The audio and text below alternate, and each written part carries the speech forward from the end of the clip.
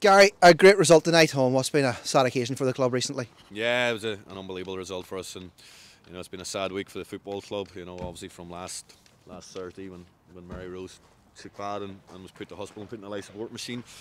I've been with the chairman every day since Bar Sunday when she passed. He was in hospital all day, and it's sad because Adrian and Mary Rose were a partnership. Wherever you seen Adrian, you see Mary Rose, and unless he was at the football club, and it's such a sad time for Adrian and Mary Rose's family as well.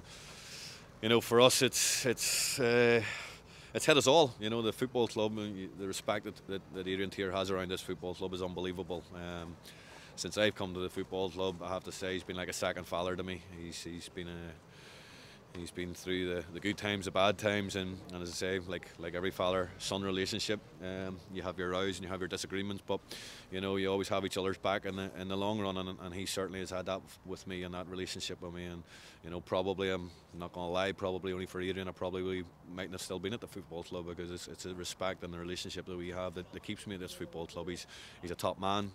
And as I said, if there's ever a time that I wanted to get a result for him, it was today. Any wee bit of happiness that we can bring them during this time is welcome, and thankfully tonight the boys done him proud and got the win. He asked for the same hunger and desire that you saw in the second half against Cliftonville. I think he got it anyway. I think we did, even the first half. Obviously in the first half, there was one chance in the first half and they scored it. A wee bit indecision. Also, I don't know, you've seen the TV, I haven't seen it, but they said there was a handball and the ball was out of play as well. Again, I haven't seen anyone over the far side of the pitch, so I can't say on that. But at the end of the day, when it gets to where it gets to, I thought there was a bit of indecision between Morley and Calvin, and we should have dealt with it, but we didn't. And a good player like McManaman gets in and then punishes you with a great ball across the box and fighting somebody putting it back in it, which they did. And again, we're going in half time 1-0 down. But again, I didn't think there was much in it, and we turned around at half time. It started with 5-4-1 because defensively we went behind 2-0 on Saturday, and we were playing catch up in the second half, and it was too much for us. But tonight we wanted to stay in the game as long as we could.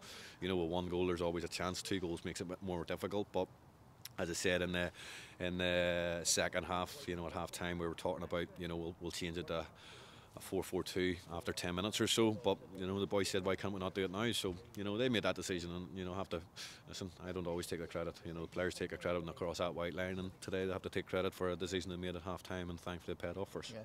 I was going to ask you as well, I mean, going into the game, obviously with the changes we had to make, the number of players who were out injured, were you fearful going into the match tonight, or were you confident in what the ability you had there? Listen, as we've seen at Cliftonville on Saturday, they're a good side as well, a top side as well, and we competed. We probably should have got something from the game, even though we gave ourselves a mountain of time in the first half. But no matter who we play, we can compete.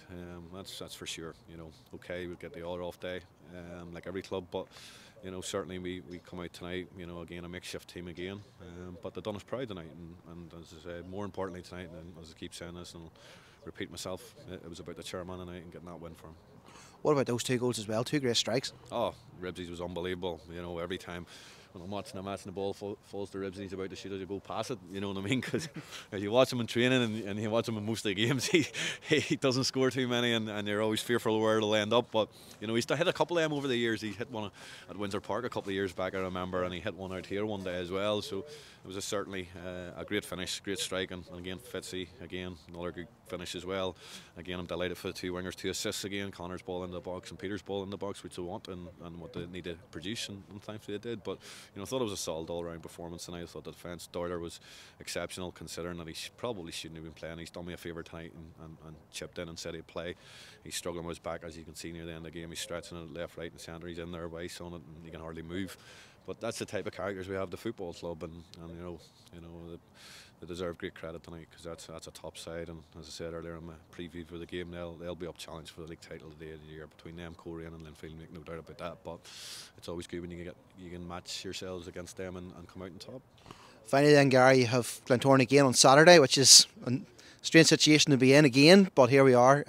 What are the thoughts going into that one? Yeah, listen, another tough game. We'll be about another 3 players, I think. Probably, well, definitely 2. Two guys picked up their 5th yellow cards tonight, so they're definitely out. And obviously, we'll have to see what Doyler's like, because certainly going by the way he is in there, I don't know if he's going to be ready for Saturday. But listen, we'll wait and see, and we'll take it from there.